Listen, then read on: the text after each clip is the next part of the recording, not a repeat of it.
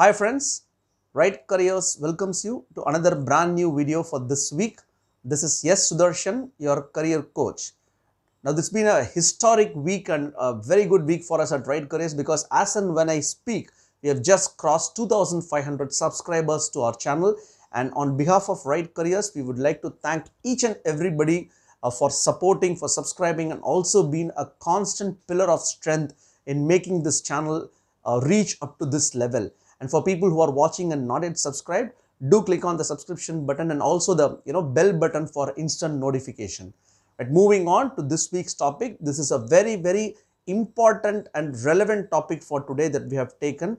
The topic that we have taken for today is importance of interdisciplinary engineering programs and top 3 interdisciplinary skills that every engineer should have today. So that's the topic. So the topic is divided into 2 phases. The first phase, we will see what is interdisciplinary learning in engineering space, and how can someone get benefited if you have these skills, the 3 skills. That's something which we will see in the second phase in the same video.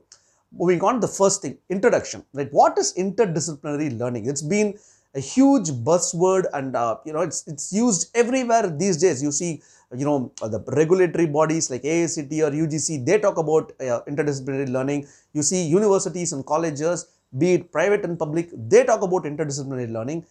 Across all, not only in engineering, across all they've been talking about this word, but it specific to engineering, there have been a lot of buzzword that's happening, and that's working well also. So what is interdisciplinary learning? Is that word worth the buzz that it has created? We will see. And also, with new education policy or NEP, National Education Policy 2020, slowly getting implemented in phases across all levels, people are now seeing or viewing interdisciplinary learning very seriously, right? So we will now see what interdisciplinary learning exactly is all about. The textbook definition of interdisciplinary learning, according to Webster, it says involving more than 2 academia, right? When you involve more than 2 academia, it's called interdisciplinary learning, be it in arts, be it in science, be it in engineering, anywhere. For example, we will see straight away with an example, right?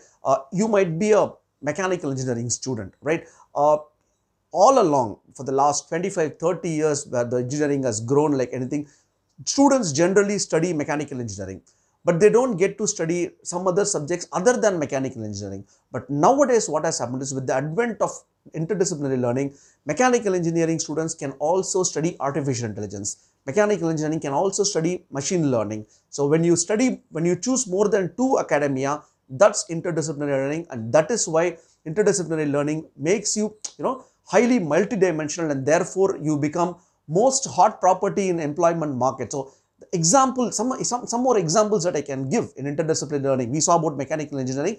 Electrical with electrical vehicles, EV, is also an example. Technology with public policy is an example. Electronics communication with AI is an example.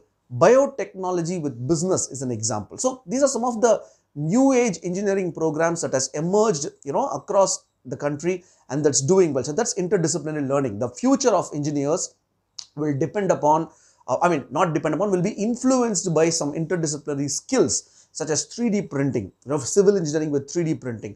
That is going to become it's already become the huge buzzword, next big thing in civil engineering space. So programs like this are becoming more and more trendier these days, right? The approaches such as big data or machine learning or 3D printing should be known by every engineer, is what we are trying to say. Now, moving a little bit further about what exactly how interdisciplinary engineering works is something which we will see. Now, student with multidisciplinary background, right? Multidisciplinary, it's interdisciplinary, it's multidisciplinary, are most sought after by companies these days. Now, interdisciplinary learning has got attention from many people across the recruitment zone.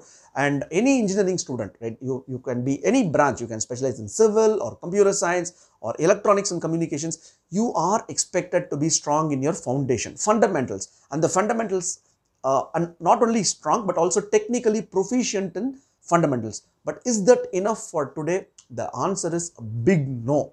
You can be strong in your core, you can be strong in your proficiency in your technical space in engineering, but whether it is enough, no. You need some other skills for you to make big in your career, and those are the skills that we will be seeing. So if you develop those skills, the advantage of developing those skills is it makes you a problem solver, right? You know your skills, you have your skills, you have your technical proficiency, but you are not a problem solver. And if you are not a problem solver, you are not wanted in corporates, you are not wanted in industry.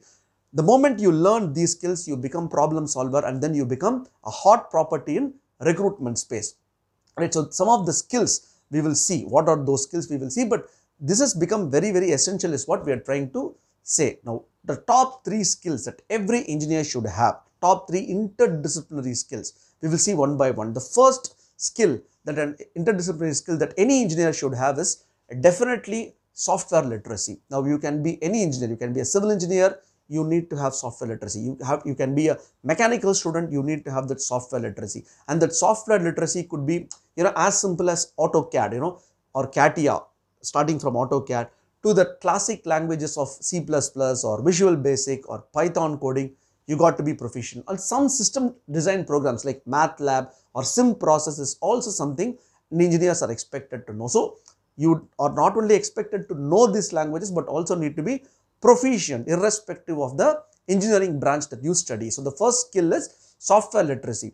The second important skill, interdisciplinary skill, that any engineer should possess is automation and robotics. Now, gone are those days, where we used to perceive that automation or robotics is only restricted to electronic engineering student or a mechanical engineering student. No, these days every engineering student should be aware of automation and robotic processes. Understanding of automation and robotic system will make you from an engineer to a smart engineer. So once you become a smart engineer, you are automatically, most wanted in industry circles. For example, if you are a civil engineer, you got to know 3D printing. If you are a chemical engineering student, you got to know what is advanced process controllers. If you are, say, for example, biotechnology student, you got to know how robots operate in food industry. So these are the automation and robotic skills that you got to develop as an engineer. Now, moving on to the third important skill, personally I would say, is in addition to the software literacy and automation robotic skills, you also need to have strategy and planning skills, strategic skills that are required for planning. You might be great at technology, you might be great at your core subject, but you have to be strong in managerial skills for you to grow in any company. And that's where, these days engineering students also study management as a part of their curriculum, right? So you got to take those subjects seriously, and you got to be familiar with the conventional management practices that happens in the industry. So that's the third important skill that as an engineer you need to possess. Now, the concluding part I would like to make is engineering education has reinvented itself beautifully. It has really reinvented. It was undergoing heavy turbulence few years back, but with the advent of interdisciplinary learning in engineering, it has reinvented itself beautifully.